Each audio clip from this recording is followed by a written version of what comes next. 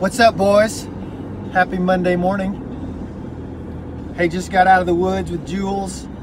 Sent you guys a text, man. If you guys have any questions, let me know. We're getting so close. Getting so excited, man. It looked phenomenal out there. The amount of moisture that area of Colorado's got, you know, they're probably somewhere between, I think it's 4 and 6 inches above average for this time of the year. Talking to Bart, you know, he's been hunting that same area since he was in high school, and so it's really fun just to go in on horseback and ride with him, and you know, he's just pointing things out for me. So things really come alive just from studying a map to actually seeing the lay of the land. Didn't get to see everything or a lot, but you know, it was kind of a trip for the wife. But hey, I wanted to get back to you. You guys were asking about this guy, Garmin inReach. So I'll try and, I mean, I'm driving to work and I had this thing from our trip, and I thought, hey, I'm just gonna I'll make a video. You guys can check it out and see if you think this is something that you're interested in. But so it's an inReach. Garmin's the company. inReach is the kind of the product line. There's about 4 or 5 different models like this. This is the inReach Mini.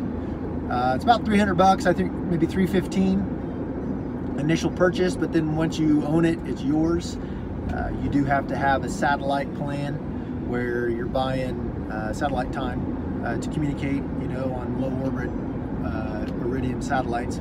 But so this guy will, obviously it's small, it's easy to just put on, you know, your belt loop, whatever, but it'll Bluetooth to your phone, and then you're using your screen on your phone, which is a little easier to work with. So phone Bluetooth to inReach Mini, and then this will communicate over satellite. So I could text a phone number, so from the Iridium satellite down to cell phone tower, and there's probably some like intermediate relay that I'm missing there, but so then cell phone tower to somebody else's phone. So you can text anybody that's in your contacts list, you can text them with this. So that's pretty handy. But you know, it's got an app that you'll download on your phone, and then there's probably about 4 or 5 major functions that you'll use on your phone. You know, it's got a map. It's not as good as onX, so I don't use it too much, but it's kind of a backup.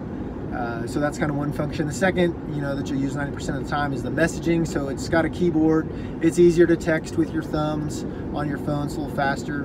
But then in combination, when you send a text, it'll show the location that you sent that text originated from. So let's say, for example, we're texting Bart, you know, hey, big bull down. Well, he would see where that location, where that pin was dropped.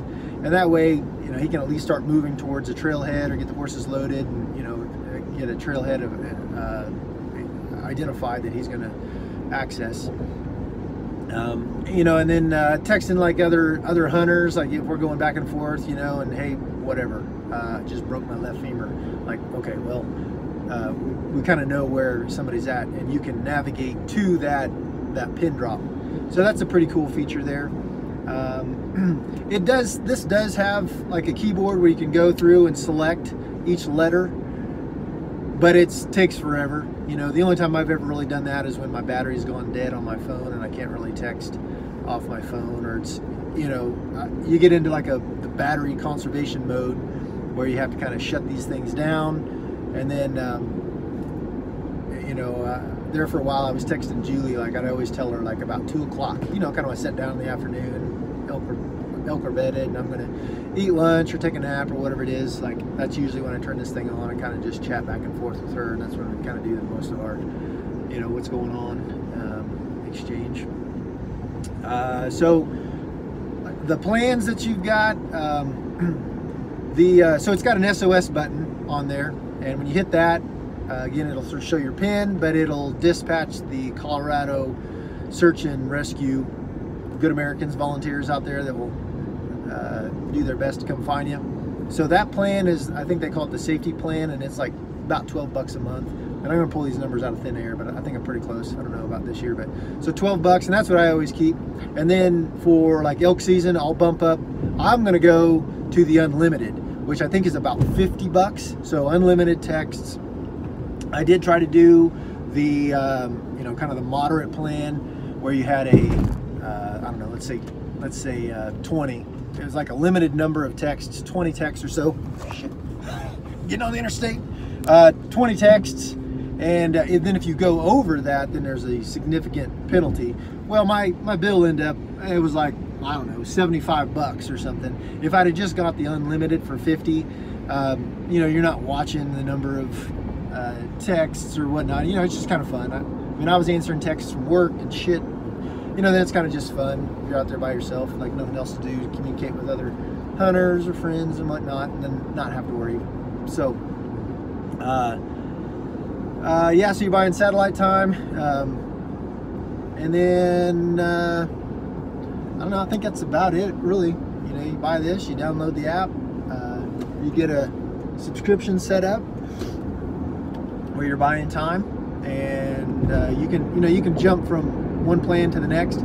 I carry this thing on flights, cross-country flights. I hook it on Julie's backpack. It's kind of a good insurance plan, you know, if she's going on a hike with some girls, and even if cell phone service is kind of intermittent, it's kind of a good insurance plan to have that SOS button readily available. But it's pretty simple. I like it. Let me know if you guys have any questions, man. See you soon.